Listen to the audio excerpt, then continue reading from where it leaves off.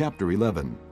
When Rehoboam arrived in Jerusalem, he mustered the house of Judah and Benjamin, 180,000 fighting men, to make war against Israel and to regain the kingdom for Rehoboam. But this word of the Lord came to Shemaiah, the man of God. Say to Rehoboam, son of Solomon, king of Judah, and to all the Israelites in Judah and Benjamin, this is what the Lord says. Do not go up to fight against your brothers. Go home, every one of you, for this is my doing.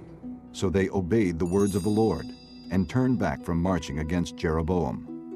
Rehoboam lived in Jerusalem and built up towns for defense in Judah: Bethlehem, Etam, Tekoa, Beth-zur, Soko, Adullam, Gath, Maresha, Ziph, Adoraim, Lachish, Azekah, Zorah, Ajalon, and Hebron.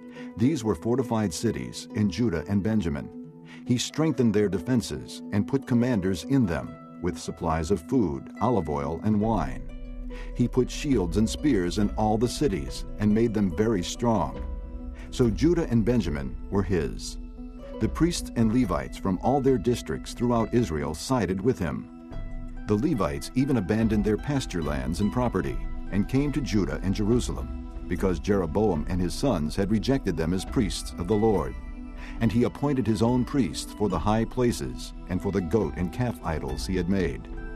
Those from every tribe of Israel who set their hearts on seeking the Lord, the God of Israel, followed the Levites to Jerusalem to offer sacrifices to the Lord, the God of their fathers. They strengthened the kingdom of Judah and supported Rehoboam, son of Solomon, 3 years, walking in the ways of David and Solomon during this time.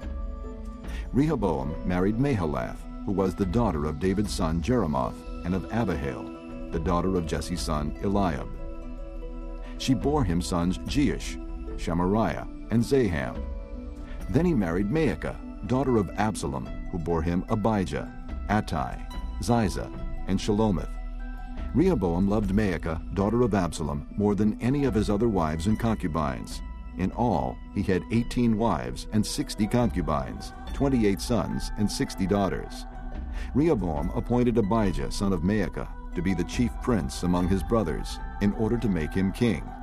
He acted wisely, dispersing some of his sons throughout the districts of Judah and Benjamin, and to all the fortified cities. He gave them abundant provisions and took many wives for them.